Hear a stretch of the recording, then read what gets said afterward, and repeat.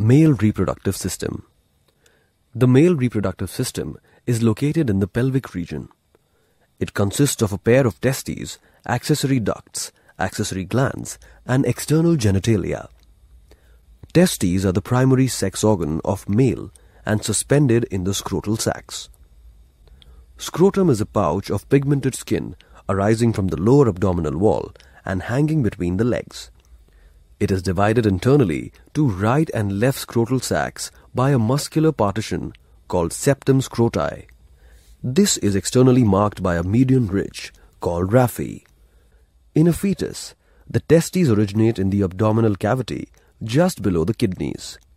But later during the 7th month of development, it descends permanently to the scrotal sacs through a passage named inguinal canal. Each testis is oval in shape, and in adults it is 4 to 5 centimeters long and 2 to 3 centimeters wide.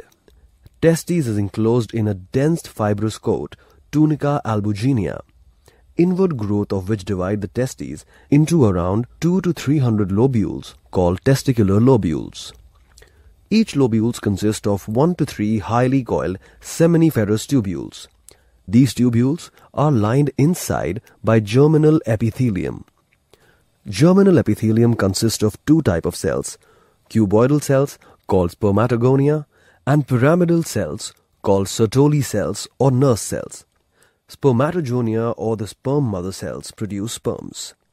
Sertoli cells aid in the process of spermatogenesis by providing nutrition to the developing sperms. The interstitial spaces between the semifernous tubules contain small groups of large polygonal cells termed Leydig cells or interstitial cells. They secrete male hormones called androgens, especially testosterone. Testosterons are concerned with the regulation of the activities of male reproductive organs and secondary sexual characteristics, that is, facial hair, pubic hair, Adam's apple, etc. Accessory ducts of the male reproductive system include rete testis, vasa efferentia, Epididymis, and vas deferens. The seminiferous tubules unite to form a network of tubules called the rete testis. It connects all seminiferous tubules with another set of tubules named vasa efferentia. Vasa efferentia are 15 to 20 in number and are connected with the epididymis. They form the initial part of the epididymis. At some locations, they bear cilia to help in sperm transport. Epididymis is a tightly coiled tube, about 6 meters, located on the posterior margin of each testis. The epididymis stores sperm temporarily. It has 3 regions: the anterior caput, the middle corpus, and the posterior chorda. Chorda epididymis is connected with the scrotal sac by a cord known as gubernaculum. Epididymis leads to vas deferens or vasa deferentia. It starts from chorda epididymis, ascends to the abdomen through inguinal canal, and passes over the urinary bladder. Vas deferens receives a duct from the seminal vesicle and forms a common duct, the ejaculatory duct, which finally opens at urethra. Seminal vesicles are paired and elongated glands at the lower part of the urinary bladder that opens to vas deferens.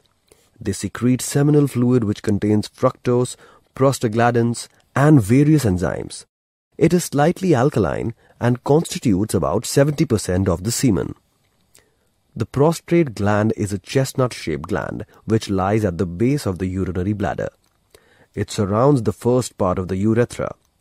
The secretion of the prostate gland, the prostatic fluid, is slightly acidic due to the presence of citric acid which helps in sperm motility. This secretion is also collected by vas deferens along with the sperms and is discharged to the urethra.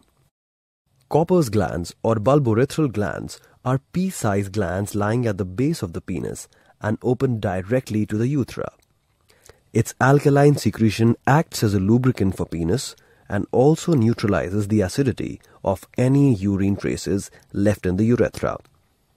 This secretion is produced during sexual excitation. Secretions of all these glands are collectively called seminal plasma. Sperms along with seminal plasma constitute semen. Average volume of semen in an ejaculation is 2.5 to 5 milliliter. In males, urine and semen pass through urethra.